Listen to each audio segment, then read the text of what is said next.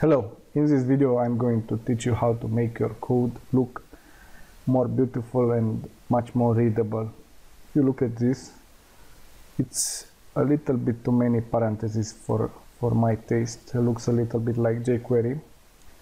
And if you have 5 buttons on an activity, you probably it will be hard to debug it.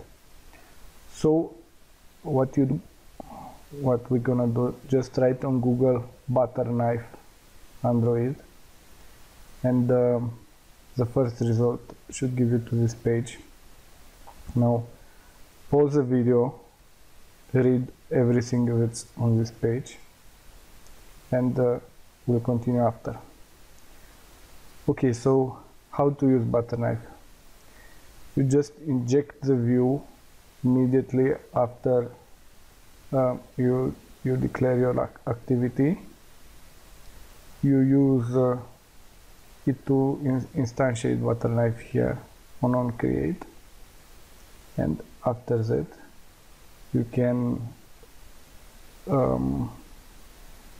perform different things like specify something that will be automatically be done at one click on this button.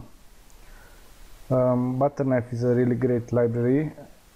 I discovered it later, and I've been using it ever since.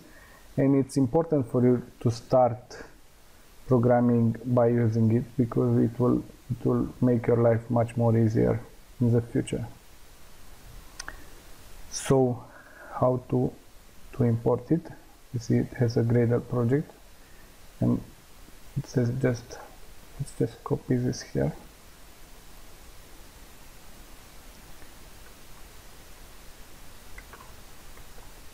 Also tells you to press lint warnings for invalid package. Let's put it here. Let's click sync.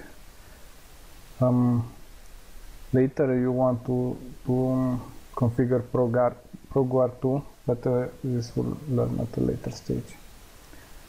Okay, so now that we've imported Butterknife in our project, let's modify this button so it uses Butterknife. So right here we just call inject view, and we have to give the RID of the button, and we have to specify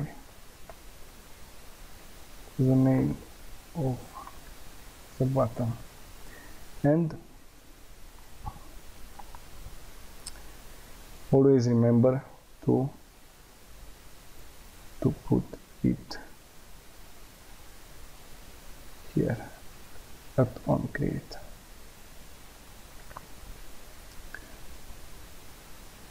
Right after the set content view.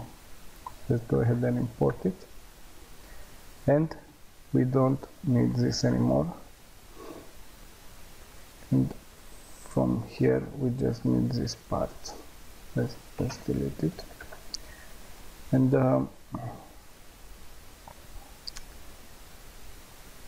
we will create here. You start with at on click,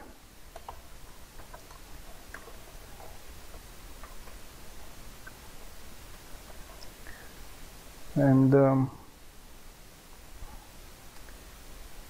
you see here an example. Let's make it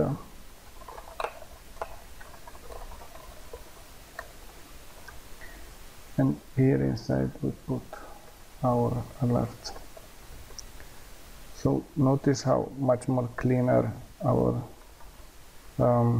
application has become, and it will look much more cleaner once we have lots of controls inside our activity. Let's test it, and we achieved the same result as our previous code, but now the code looks much more cleaner and much more easier to be debugged. Now Butterknife doesn't support only on click. If we take a look by pressing Ctrl and space, we see supports lots of things on touch, on text change, on lots of things. For example, we should put let's try with on long click.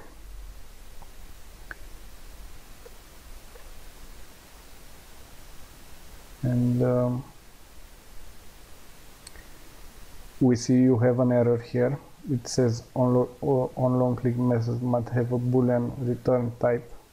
So let's transform this function into boolean, to return a boolean.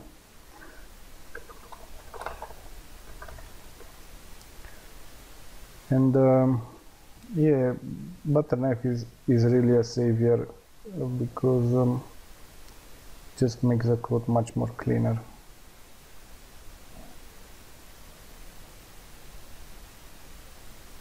Here you go, on long click is activated. Now the homework, it's really simple. Add 2 more buttons into this